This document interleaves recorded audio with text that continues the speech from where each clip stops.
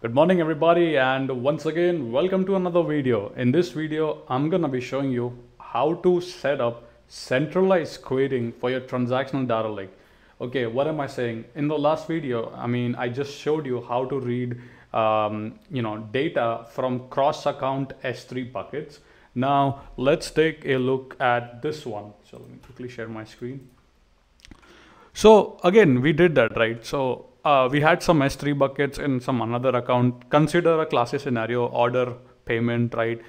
Each team have their own raw bucket, and in the data team, you have your own data team account, AWS account, where you write all your ETL jobs, cataloging. Now for reporting or for querying purposes, I want to have a separate account.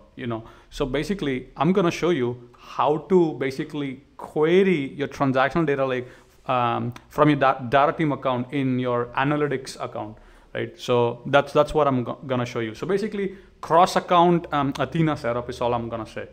So let's get started, man. So the first thing that I'm gonna do is I'm gonna head over to my sandbox account. Now consider this as a data team account. I'll show you that I have a Hudi transactional data lake here. Just wanna quickly show you. Also wanna open up Athena really quick on the another tab. So let's go to the Glue console. And if I show you in the database section here, you can see Hudi DB, and I have a table called employees. And again, hopefully that made sense, right? Now what I want to do is I want to basically query this through a different account. Basically, I want to set up a centralized query account, right? Any queries, any ad hoc queries, or anything I want to set up in this analytics or consumer account, right? So the way you can do that is you need to attach this policy. So now what this does is I'll basically try to explain in a nice way. If you see over here, this placeholder over here, this is here you wanna basically put the account who's trying to access the Glue database. So in this case, let's say the consumer account is trying to access the data team Glue database, right? So here the account number for the consumer will go here. Now here the account number where your Glue databases and tables are. So here you can see I'm giving access to Hudi DB employees. So basically I'm giving access, right? So what you need to do is basically you need to come to Glue, then scroll down, and then where it says catalog settings, see I have pasted here.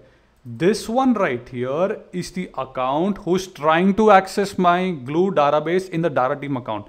So meaning this is the consumer account. This is the consumer account which is trying to access the transactional data lake, which is then the data team account. Okay, so hopefully that made sense, right? So over here, coming to this image. So all you gotta do is I'll leave this in the description. So simply paste your account number here, the account number who's trying to access, and then put your account number where your databases are, right? So hopefully that made sense. Once you have done that, now let's head over to the next account. That is, I'm gonna go to the sandbox data team. I have one more AWS account for you. Again, this account right here, guys, is the account, a consumer account, which is trying to access the Glue database, which is a cross account, right? So now come to Athena, okay? Now on here you will click on data source, right? Now click on the orange button that says create a new data source. Now you want to click here, that is Glue Data Catalog. And then if I remember the account number correctly, then you want to click AWS Glue Data Catalog in another account, okay? Because it's in another account, right? Now give it a name, Central Query Account, okay?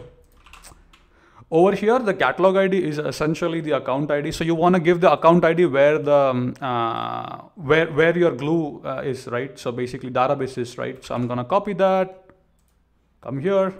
Hopefully that is correct. And then all you gotta do is click on next, verify everything. And now I should be seeing that Hudi DB automatically popping up. So if I go to query editor, now here in the drop down, look, central query account. Look at that, there you go, Hudi DB and employees. So let's see if I'm able to query now. And it should work like flawlessly. There you go, man.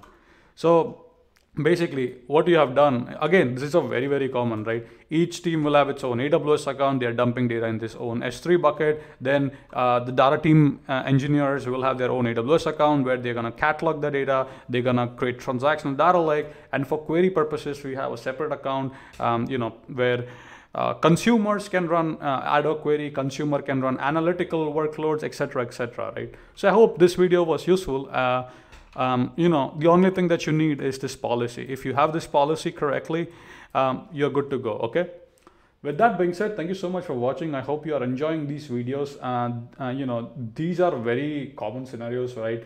Accessing cross-account S3 bucket, accessing cross-account Glue Data Catalogs, setting up centralized AWS account for querying purposes or ad hoc query, right? Setting up work groups. These are very straight common scenarios, right? Thank you so much for watching. Keep smiling, and basically I'll keep the policy in the description. So if in case you need it, please go and download it. And if you have any more questions, list your question in the comments. With that being said, keep smiling, keep programming. See you in the next video.